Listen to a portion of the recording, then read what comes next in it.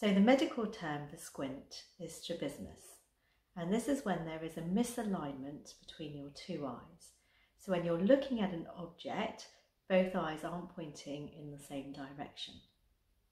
This can be a very small deviation, so not something that someone would notice, but might be causing you symptoms, or it can be a larger misalignment where people notice that your eyes aren't pointing the same way.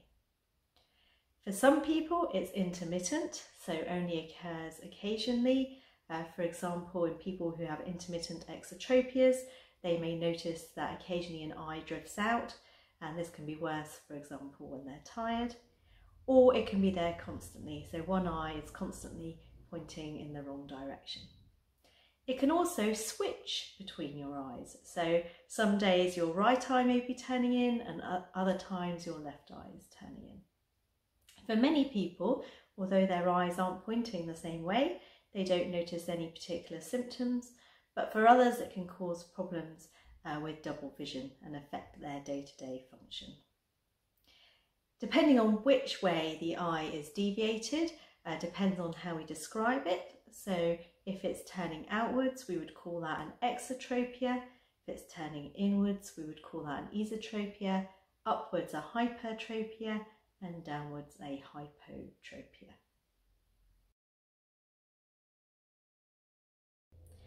So in most people who have a squint, there is no significant underlying cause. This is something that they have had since they were young, or have had the tendency to have since they were young.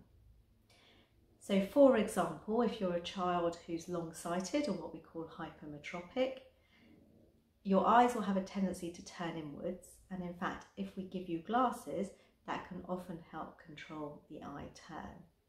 Equally, if you're short-sighted, as you're getting older, you may find that your eyes want to go inwards as well.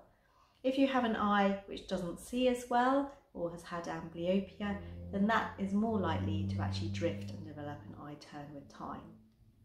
For these people, often they don't have any symptoms of double vision, but obviously they will notice that their eyes are misaligned.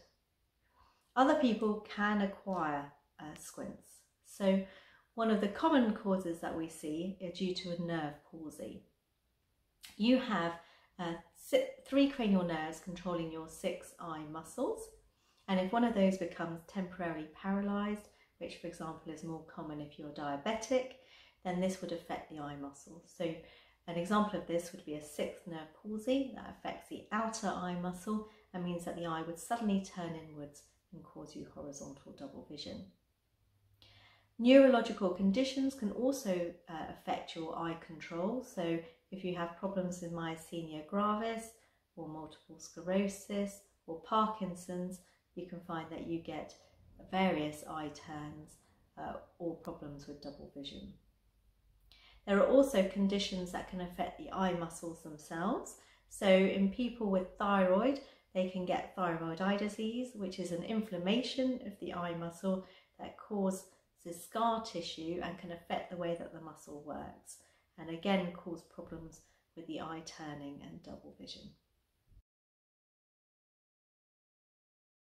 So botulinum toxin is a very useful tool to ophthalmologists who treat ocular motility problems. And there are several scenarios for us when it can be helpful, and we use it in all ages, from the very young to the very elderly. So one of the common reasons that we would use botulinum toxin is in a patient who couldn't have squint surgery.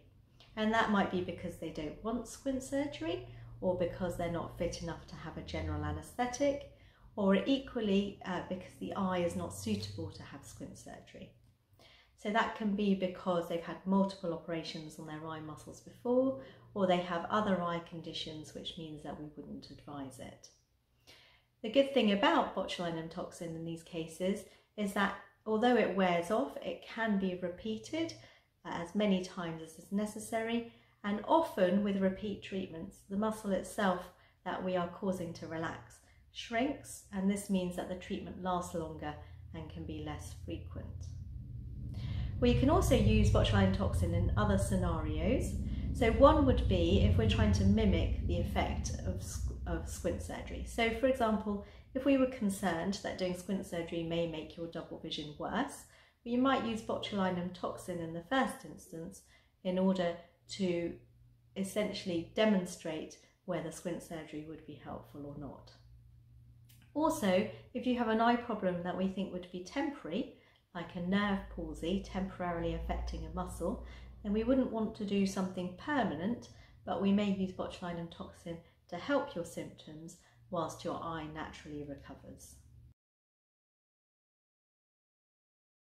So botulinum toxin is a drug that many of you will be familiar with by its trade name Botox. Botulinum toxin has been used by ophthalmologists for many, many years. In fact, way before it's been used by the cosmetic industry to treat wrinkles. So we have a lot of experience with using it. Essentially, it works at what is called the neuromuscular junction. So this is where the nerve connects to the muscle and tells the muscle to contract or relax. By paralysing the signal going across this junction, it essentially stops that eye muscle from contracting and temporarily paralyses it. The good news is that botulinum toxin wears off, and so then it regains the ability to move. So when we're using it for eye turns or squints, what we're doing is we are going to inject the botulinum toxin into the eye muscle to temporarily paralyse this. We do this as an outpatient day case procedure. Your eye is numbed with local anaesthetic and a very fine needle is passed into the muscle. We use a machine called an EMG machine, and we place some little electrodes on the skin around the eye, and what that machine does is it measures the signal in the muscle. So by getting you to move your eye, we can check that the needle is placed in the correct position before we give the botulinum toxin. So botulinum toxin has been used by ophthalmologists for many years, so we know it's very safe. There are some very few side effects which include the following. So we pass a very fine needle into the muscle, but if we accidentally catch a blood vessel, this would cause a bruise. So you could get a bruise affecting the eyelid, or the white of the eye goes red with what we call a subconj hemorrhage. Fortunately, this is something that resolves within a couple of weeks. We give the same dose to everyone to their eye muscle to begin with, but this can actually cause a variable effect. So if we're paralysing an eye muscle because your eye is turning outwards, we may find that one dose of botulinum toxin doesn't correct it enough, and so the eye doesn't align as we would expect, and we need to either repeat that or treat a muscle, for example, on the other eye. Equally, if it's very effective, you may notice that your eye turns in and overcorrects, but as the botulinum toxin wears off, this would realign itself. If the botulinum toxin spreads outside of the muscle sheath when we're injecting it, it could temporarily paralyse some of the other eye muscles and cause an eye deviation that we weren't expecting, or if it affects the eyelid, temporarily cause a droopy eyelid or ptosis. Again, as the botulinum toxin wears off, this would also wear off. One of the very rare complications that has been reported is that it could potentially damage vision. So if the needle accidentally went inside the eye, this could cause this problem.